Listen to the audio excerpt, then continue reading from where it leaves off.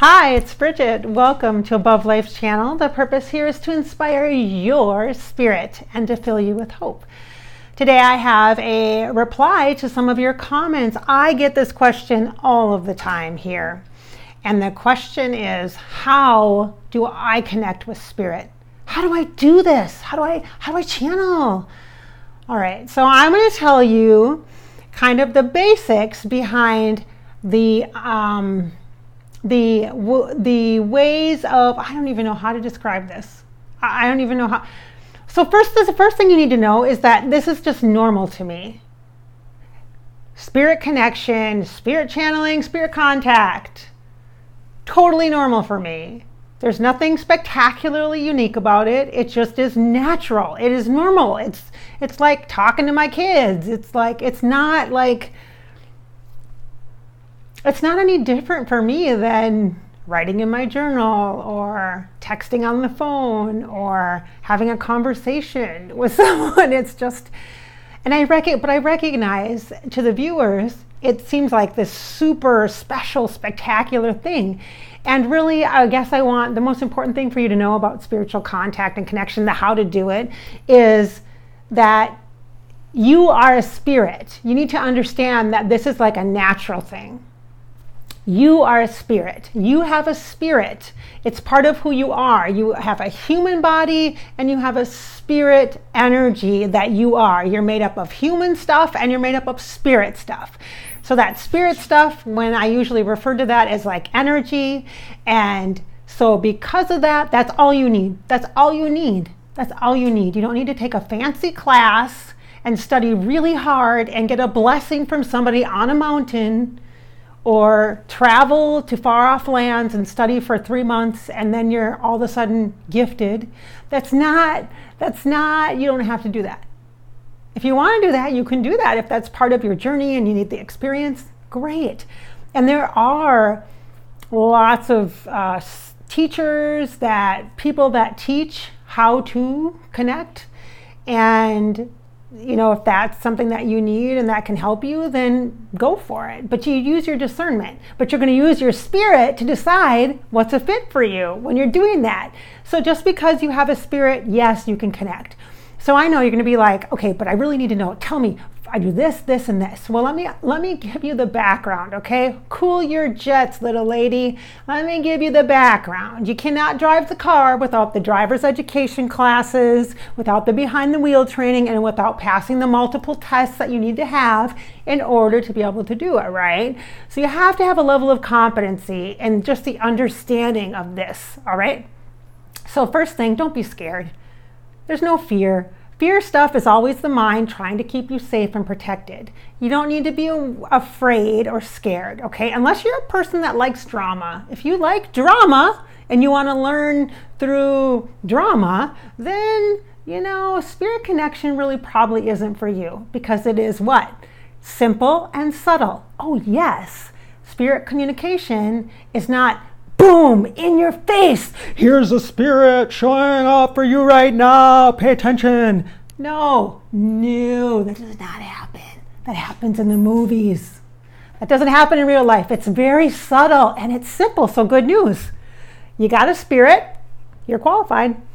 It's simple. Can you let yourself recognize in your mind that it's simple? It's not scary. It's not the movies. It's not dogma. It's not demons or anything like that. That's a common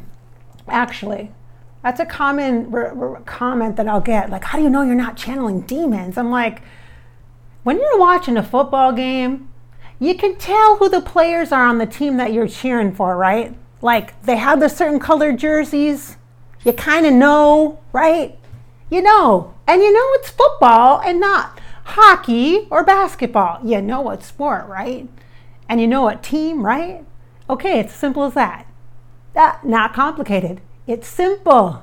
You have a spirit and connection is simple. Now the other thing is it's subtle. So it's not in your face. You have to kind of be paying attention. And the first thing you need to do is learn how to pay attention to yourself. Do you even listen to yourself? Not your brain saying, oh, you can't do that. You're not her. You don't have those kind of skills. I don't know if I believe this. I'm not sure if I believe this. Okay, well then you're not going to be able to do a spirit connection. And there ain't nothing I can do for you then. My job is not to make you believe in a higher power. You are. You are a higher power. You are. You are. And whether or not you believe that, that's going to get you far in life or not so far in spirit connection. You have a spirit. Spirit communication is simple. It's not fear-based. It's nothing to be scared of. You know what team you're on. You can tell who the players are. Totally natural experience, right? And it's subtle. It's subtle. It's gentle. It's reoccurring patterns. Have you heard the common thing where if you hear it 3 times, then you know it's a message from angels or your loved ones? Yeah, you've heard that, right? Well, it's because spirit contact and connection, messages for you come in multiple ways. It could be through music on the radio. It could be through a dream state. Dreams are great ways to connect. It's safe, easy, simple, uncomplicated, because your mind isn't saying, well, I don't believe in that. In your dream state, you're not going, I don't believe in this. Oh no, I don't believe in that. In our dream state, we're totally free from the mind putting fear tactics in place to keep us really safe, right? All right, so spirit, simple, subtle. Those are 3 things I want you to remember, okay? So you can do it. You can make spirit connections if you choose to do that. But the most important thing is to be able to connect with your spirit first. Are you listening to your intuition? Are you? Can you even hear your inner voice? If you can't do that, how are you going to hear stuff outside of you? That's a good question, isn't it? That's a good question. So I will say that it is hard to hear your own voice at times because you're always talking to yourself. Your inner voice, your spirit is just chatting to you. Your intuition's giving you messages all the time and you just don't hear it because you've always heard it. It's like background noise. It becomes like people who live by like highways, freeways, that kind of hum of the sound of the freeway, the highway, just becomes like white noise, like just a humming, natural, environmental noise, right? Same thing with your spirit. So if you're going to do anything to start with spirit connection, I would encourage you to learn about your own intuition. Use tools like meditation, tools like journaling or sacred writing. Writing your spirit, connecting with the energy of your soul, and understanding what energy even is. What is energy? If you take a yoga class, you can learn about energy. Meditation classes, you can learn about energy. There's so much that you can learn that will help you to connect with yourself. You are first and foremost. You are the priority, okay? So now let me tell you kind of my model, the way I see spiritual development, okay? So spiritual development. So if you really want to communicate with spirit, it's not a one and done kind of thing. Drive through, get your coffee and get out of here. It's not that. You want to sit, you want to hang out, you want to have an experience, okay? So if you are one of those people that you're into being open about spiritual development for yourself, like personal growth, like spiritual growth, then one of the things that I would encourage you, let me just explain kind of the 3 basic steps in this kind of model, how I see spiritual development. It's probably good for you to know that if you're watching Above Life channel anyway, who is this Bridgette lady that's this medium that talks to dead people? I'm also a coach, a personal motivator, and I do inspiring work with groups, retreats, and one-on-one sessions as well. So how is this personal development? What is this, or spiritual development, what does this look like? Well, for me, 3 primary steps or 3 primary parts. First is external. So you have an experience, which you may have had here at Above Life channel, right? Or you might have had a long time ago after like your grandmother died, or an experience maybe at a friend's house or that kind of a thing where you kind of felt like you were maybe connecting with spirit or had a visitation. Some people use this word visitation. It sounds so serious to me. Visitation. You may have had an experience where you were in a state of awareness, of energy, which is how spirit can connect and communicate with us most easily. And you didn't have any barriers. There were no expectations, no resistance points. You were just open. Your heart was open, and the easiest way to connect is through the heart. So external experiences are invitations to open up, to be curious. In this state, it's a great way to connect with, I would suggest starting with like angels, archangels. They're non-denominational.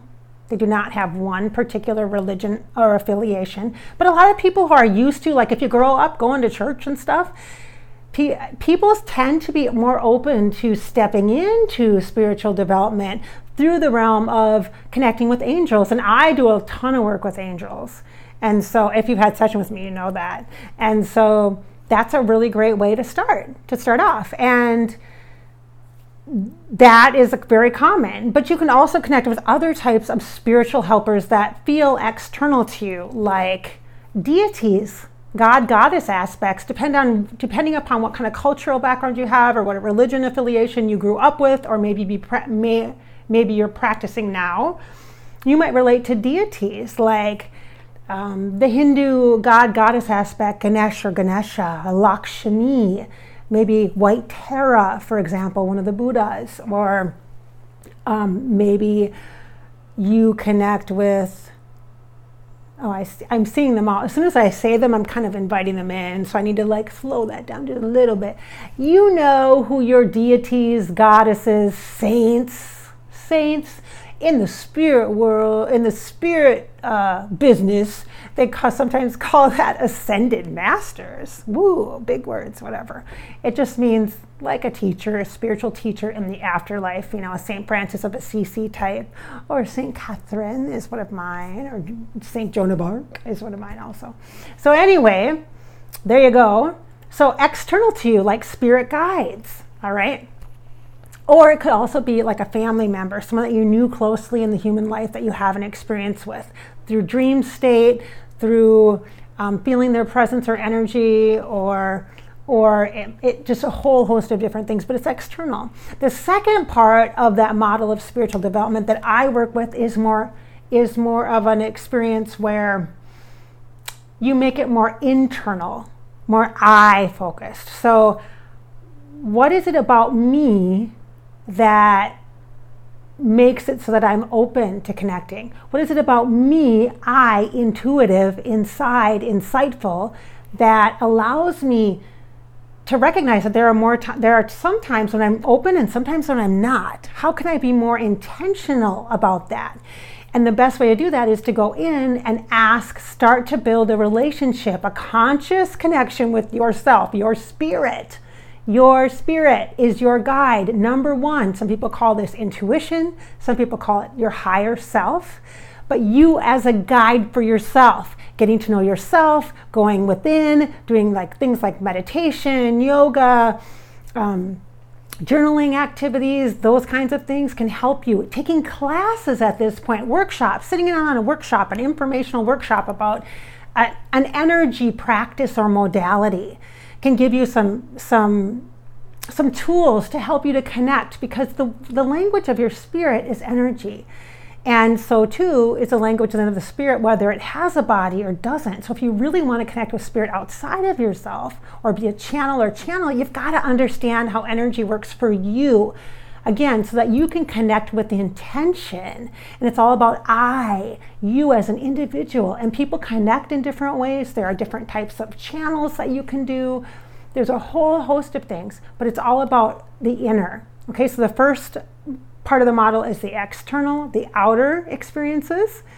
And then the second part is the inner, the really, usually when you're in a spiritual development process, or you're on a journey, you really do get inside, you go within, and you really crave that connection, that purest connection to yourself. And you want to hear your voice, and you want to turn up the volume on it. And you want to know yourself as you were created, as a divine spiritual being, as a divine being of love and light and beautiful, empowering energy. That's who you are. And so you want to know that. You want to know it. And so then there's this internal focus on learning about intuition and learning about energy, okay? And then the third part of this model that I see as spiritual development, that third part, is an integration. Is a moment where you recognize that you've had so many of these experiences, external experiences with spirit guides and afterlife celebrities and loved ones, and maybe yours or your friends, and that kind of a thing, where you've had all these external experiences, and then you've also had internal opportunity to get to know your spirit, to connect with your soul. Then finally, it is the integration of all of this, of understanding energy, knowing enough about it. So you're never going to stop learning about it. Never, ever. Nobody's ever going to know everything about it. But the learning about it, the process of learning about it, is incredible. And then you integrate. You recognize in this, the third part of the model is that you're integrating all of these things. So you'll consistently pop back to the first part of the model, where you're in maybe you go to a workshop and they're channeling Archangel Michael, so you're all about that. Or maybe you go on a weekend with your friends and somebody has some cards and they're doing card deck thing, and you're like all about it, and you're like, and you can see patterns, and you can see what the messages are, and people are doing readings for each other and that kind of a thing. And then you pop back into your integrated self energy, where you recognize that, oh, what's in this for me? If I'm sharing this message to somebody else, I'm seeing this in the cards. It's not just for her to benefit, it's from me. What's the message for me? And then you connect in with that spiritual energy, and it comes from inside of you. You are the teacher and the student, and that's the integration. And you know that you have access to everything. And you also recognize at the integration level that you don't have all the answers. I, Bridgette, does not have all the answers. And so I hope that you will understand in me sharing this video about spiritual connection, like, how do you connect? How do you do it for yourself? How do you do this? How do you do this, Bridgette? Kind of a thing. Tell me how to do this, because I want to do this. It's a process, you guys. It's a process, and it's a journey. And I don't want you to be too hard on yourself, and I don't want you to compare yourself to others, and I don't want you to run out and buy somebody's program so you can quick learn. This is not drive-through quality here. It's not fast food here. This is like sit-down meal, enjoy it with your friends. The experience is the important part of the learning process. So I also want you to recognize that just because I'm sharing my perspectives, that I am only one perspective. I'm only one medium psychic coach lady talking to you. And it's a good idea for you to use your own discernment, your own judgment, and explore others' views, and recognize that the most important viewpoint is your own. Your own. So my experiences are unique to me, and I can share with you based upon my experiences. But for you, things may be different, and different is just different. And it's okay. It's just different. It's not right or wrong, good or bad. Different psychics work in different ways. Different channels work in different ways. Different mediums work in different ways. Different people have different life experiences. Even in the same family, you're not the same as your sister. You're not the same as your dad. You don't work your job like your coworker works their job. We're unique individuals. So I encourage you to have different kinds of experiences. Learn. Open your mind up. But don't be too quick to adopt one way. Be open. Make it your own. Make it your own. Bring your own unique flair for connection into the mix. And that would be fabulous for all of us. So this is Bridgette. Thank you so much for that question. I appreciate it. You've been watching Above Life channel. The purpose here is to inspire your spirit and to fill you with hope, because it's your life. It's your life. So live it. Just live it. Thank you so much for watching, and thanks for the great comments on the videos. I appreciate it very much.